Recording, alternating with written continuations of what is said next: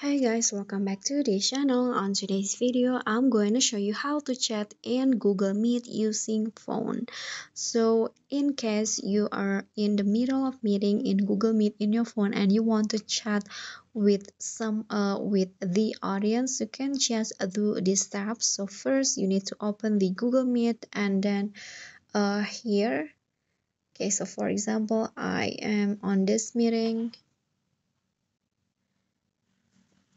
Okay, so this one's right here, and if you want to chat with someone, you can just click on the three dots icon at the bottom and click on in call messages.